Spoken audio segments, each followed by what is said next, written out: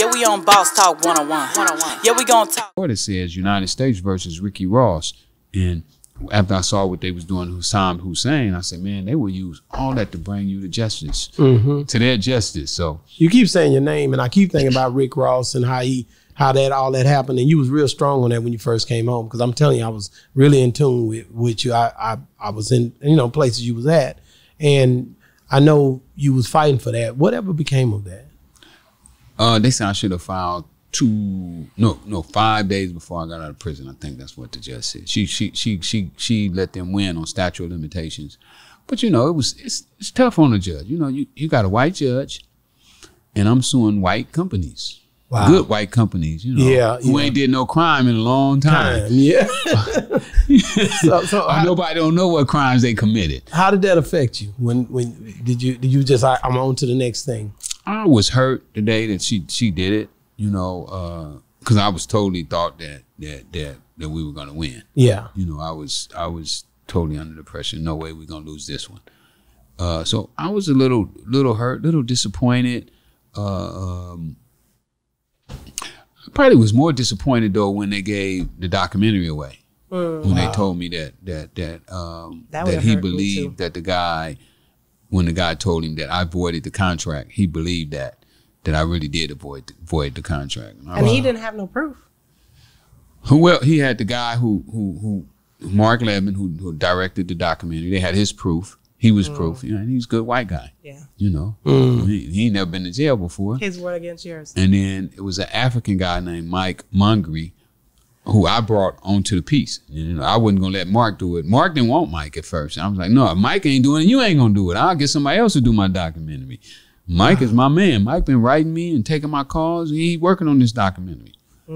So when he came in, Mark liked the way he worked. So then when they did the Obama theory, he let Mike shoot the Obama theory and paid him. And that's what he bought Mike with. Mike, for what he did that. So now Mike is like, oh, Mark paying me, Rick ain't paying me nothing. So, but he didn't have enough sense to say, man, if it wouldn't been for Rick, I wouldn't have even been on his piece and I wouldn't have got the Obama theory. Because it really, and technically the way I do business, if I would have got the Obama theory, I would have kicked him a little something, here, man, here $5, here $10 so you go get you one of the more vegan burgers. Yeah. Speaking of that, are you a vegan? I'm vegan. I had to bring that up because 31 years. Wow. So you did it before it was popular. Absolutely. That's Why did that's you the choose difference. to change? I'm a lot of reasons. I don't want to see people. I don't want to see stuff die. Oh. Okay. Wow. Okay. Yeah. I didn't want to see stuff die. I didn't want to be a part of this slaughterous mentality that America is putting down. We fishing all the fish out the sea. We got cows that are polluting the ozone, and But you feel a lot healthier? I don't know. 30 years. I know. I forgot. How easy was it for you to become a vegan back 30-something years ago? Nowadays they make it so much easier with in the beginning it was tough, just you just breaking that philosophy that you need meat to live. See, I believe I needed meat to live. Really? Yeah. See, I don't believe that, but it's still hard to stop. Yeah. Because I know you have beans, you have other things that you can get your protein from. Not now. It's so many things that they substitute with meat. But back then it was tough, especially in jail. My diet was mostly I was about to say, how can you do that? Oatmeal, peanut butter, beans and rice. That was it. Yeah. And salads and you never got tired of it.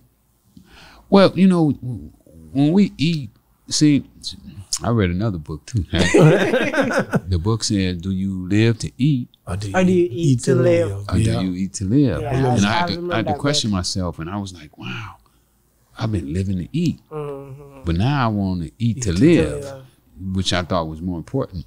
I think it helps your health too. I've thought about that before, because when you really think about, I can't remember how much do you need, like, you can actually go for days without eating. And even when you see people in Africa who are starving, but they only eat like this little bit per day, and they're okay. But then for us who have all this food readily available and we can't go, some hours without eating because we're starving, and we use that word lightly to say that we're starving, but we're really not. We're the fattest people in the country. I mean, the world. In the Americans world, are right. the fattest people in the world. We're obese. You know, you're And right. that's why this virus is really kicking our ass, because we're so unhealthy. You know, Right. we do unhealthy things. We think unhealthy. We eat unhealthy. We act unhealthy, and it allows stuff like this virus to get in. Yeah, we on Boss Talk 101. Yeah, we gonna talk.